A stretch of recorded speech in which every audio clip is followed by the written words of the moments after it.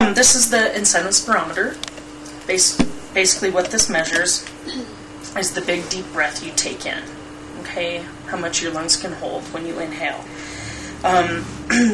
This is like for patients that have had surgery, that are just kind of laying around. We try to prevent them from getting sick when they're not taking deep enough breaths. You have 2 different balls on this. One is a little yellow ball that has a couple smiley face or a smiley face and 2 sad faces. Of course, you want to keep that small ball where it's happy. Then you have the bigger yellow ball, and while you're taking a nice slow breath in, you want to raise this yellow one as high as you can go.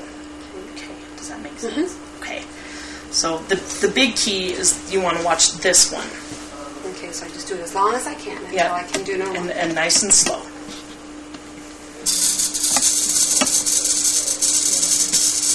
Very good.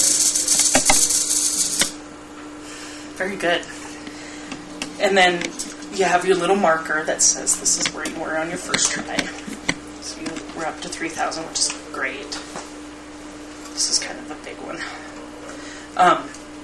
And then you want to do this 10 times in an hour.